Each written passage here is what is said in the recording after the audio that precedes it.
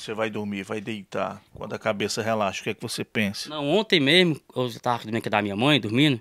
Eu me acordei e foi com a minha visão já escura, entendeu? Fiquei apavorado. Eu comecei a chorar, minha mãe, meu irmão, minha avó, minha esposa. Que eu precisava ter cegado de uma vez. Olá Sobral, olá região, boa noite. Eu sou Ivo Aragão no plantão da informação. Estamos no bairro Alto do Cristo. Ao meu lado, Fabricio. Fabricio do Nascimento. Cidadão, trabalhador, morador aqui do Alto do Cristo. É gari. Ele foi recentemente diagnosticado que está com deslocamento de retina. Se não for feito a cirurgia com brevidade, o Fabricio corre o risco de cegar. É isso, Fabricio? Isso mesmo. Seja bem-vindo ao Sobralense, conte a sua história. Boa noite. Boa noite, Sobralense. Eu vim aqui pedir ajuda à Secretaria da Saúde e também o Ivo Gomes, prefeito Gomes, para me ajudar nessa luta aí que eu estou tendo na minha vida agora. Essa cirurgia que custa até de 8 mil, né, a 22 mil, entendeu? Certo. O que foi que aconteceu? Conte aí pra gente. Aconteceu há 3 semanas atrás, a minha vista começou a ficar cinzenta, aí virou uma bola preta, agora a minha vista eu não estou enxergando quase nada. Aí eu fui pro médico, né? Aí o médico disse que eu posso cegar, tá passando pro outro olho esquerdo, entendeu? O meu direito já tá quase nada. Aí eu sou pai de família também. E também queria uma ajuda também a Secretaria da Saúde também, ao prefeito Ivo Gomes, entendeu? Você é gari? Sou gari, trabalho na gari. Tá afastado? Tô afastado. E também a empresa também tá indo embora também, exatamente que eu tô passando pela situação, tá indo embora. A empresa que eu trabalho, que é a solução, entendeu? A solução não deu nenhuma solução pra você, não? Uma ajuda? Não, ainda não. Você tá afastado, tá recebendo pelo INSS, Aí é? também não. Aí eu tenho que dar entrada para o INSS. Aí eu queria a ajuda aí do prefeito Ivo Gomes, secretário da Saúde, do Carlos Calixto, entendeu? Todos aí de Sobral. Você é gari? Sou gari. Você trabalha em qual área? Trabalhava em qual Eu área? trabalho aqui na área do mercado, centro do mercado, aqui público aqui em Sobral. O pessoal lá todo lhe conhece. Conhece, todos me conhecem. O pessoal do bairro Alto do Cristo todo lhe conhece. Todos me conhecem. Nasci aqui em Alto do Cristo, entendeu? Com a sua idade? Tenho 32 anos. Bem jovem, né? É. E tá nessa situação, com medo de perder a vista, com medo de perder a visão. Exatamente. Se não for feita a cirurgia, que foi o que o médico falou? O médico falou que se não for feita cirurgia, eu vou cegar, entendeu? Durante 2 meses só. 2 meses me deram. Ele deu esse prazo de 2 meses. Exatamente, 2 meses. Deu. E pelo SUS faz a cirurgia? Rapaz, ele disse que foi esperar pelo SUS, eu vou cegar. Eita, rapaz, quem falou isso? O médico? Sim, exatamente. Ele disse que pelo SUS é muito difícil a cirurgia. E também é muito alto também.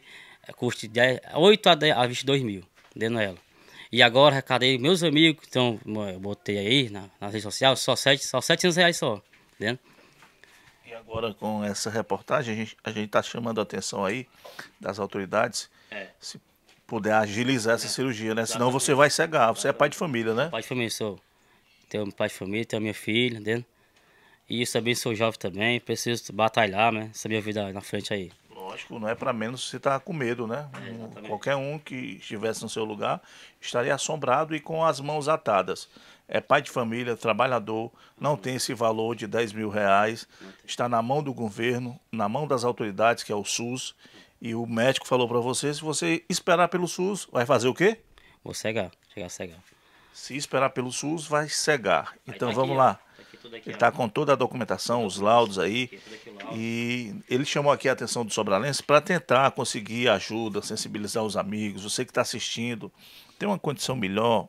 A gente vai ter em torno, nesse vídeo, nessa reportagem, a gente vai ter em torno de 20 a 25 mil pessoas assistindo. E eu peço, cada um de vocês, se puder doar um pouquinho para a gente ajudar esse rapaz.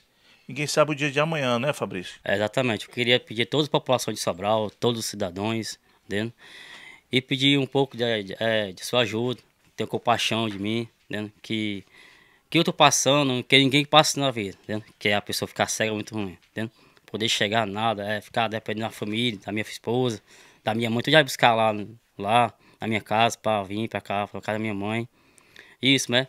Aí eu queria que o prefeito Ivo Gomes visse essa entrevista com cuidado, que para me ajudar, a secretária da Saúde também, entendeu? Todos os pessoal de Sobral, a população, né? Quando você vai dormir, vai deitar, quando a cabeça relaxa, o que é que você pensa? Não, ontem mesmo, eu estava dormindo aqui da minha mãe, dormindo, eu me acordei e foi com a minha visão já escura, entendeu? Fiquei apavorado. Eu comecei a chorar, minha mãe, meu irmão, minha avó, minha esposa, que eu precisava ter cegado de uma vez, entendeu? Eita. Sério, isso é muito sério. Sua família é bastante conhecida. Como é o nome da sua mãe, da sua avó? O nome da minha avó é Dom Socorro Barro. E o nome da minha mãe é Francisco Nascimento. Olha aí, o Fabrício é filho da dona Francisca do Nascimento. Dona Neta. Quem é a Dona Neta? Vem aqui, Dona Neta. Dona Neta é a mãe do Fabrício. Vamos torcer que o pessoal ajude, né, Fabrício? Fica aqui, Dona Neta. Situação complicada, né, Dona Neta? Mas a gente reza, ora, que alguém ajude seu filho, né? Com certeza, viu? Que a gente pede mesmo ajuda para ele, para poder ver se ele faz essa cirurgia, para ele não perder a vista dele, né? Tá preocupado, todo mundo preocupado, né? Todo dia, viu?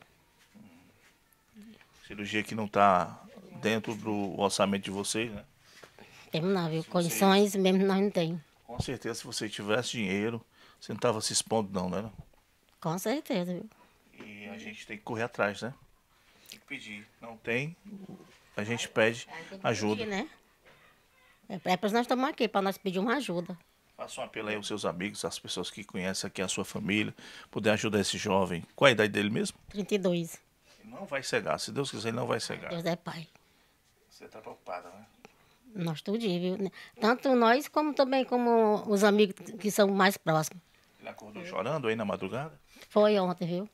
A pessoa tivesse chegado, cegado. Aí quando ele começou a chorar, eu também não aguentei. Desesperou, né?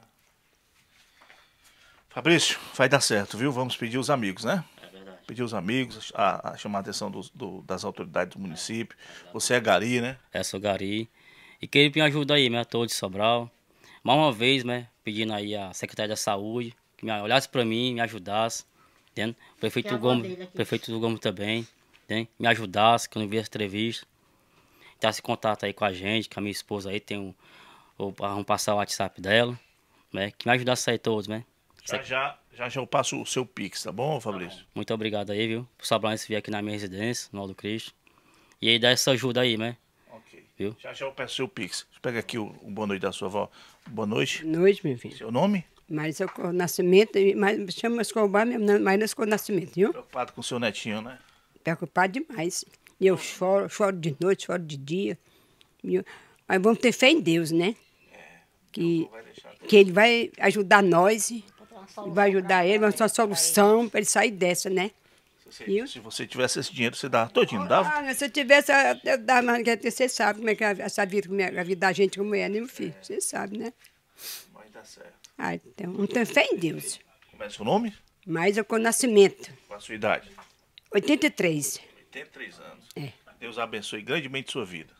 Obrigado. Vamos rezar que seu netinho se recupere aí, né? E vamos ter fé em Deus, todos vão vencer, né? Se Deus quiser. Vamos. Um abraço. Abraço Fabrício. bem forte, viu? Fabrício, Felicidade, viu? diga aí o Pix, caso os seus amigos, eu tenho certeza que o pessoal vai ajudar. Qual o seu Pix, o Fabrício? Só um momento, a minha esposa vai passar aqui. Você não quer falar, não? Vamos lá, diga aí. Diga aqui, deixa eu só pegar o Pix. O Pix do Fabricio. Você que está assistindo, vamos lá ajudar esse irmão. Boa noite, amiga. Boa noite. Qual é o Pix aí do Fabricio? O Pix do Fabricio é 88-992-26-42-50. Tá no nome de Francisca Kedilane. Que é a minha esposa. Repita, amiga. 88-992-26-42-50. Ok. Então você que está assistindo o Sobralense, vamos lá ajudar esse cidadão a não cegar. Ele teve um problema no olho, na visão, precisa fazer uma cirurgia de deslocamento de retina e custa caro, está fora do orçamento e a família está pedindo ajuda. O Pix é 889-9226-4250. Em nome de? Francisca Kedilane. Fabrício, um abraço para você, meu irmão. Muito obrigado, viu? Por todos os sobrantes aí que vem na minha residência. E mais uma vez, quero pedir ajuda à Secretaria da Saúde de Sobral e o prefeito Gomes me ajudar a sair, entendeu? Nessa caminhada aí. Deixa essa ajudinha pra Essa ele, ajuda né? pra mim aí, viu? Ok. Pois tá bom, Fabrício. Um abraço a todos. A nossa equipe volta a lhe notificar Obrigado, viu, pela visita de vocês, a viu? qualquer momento.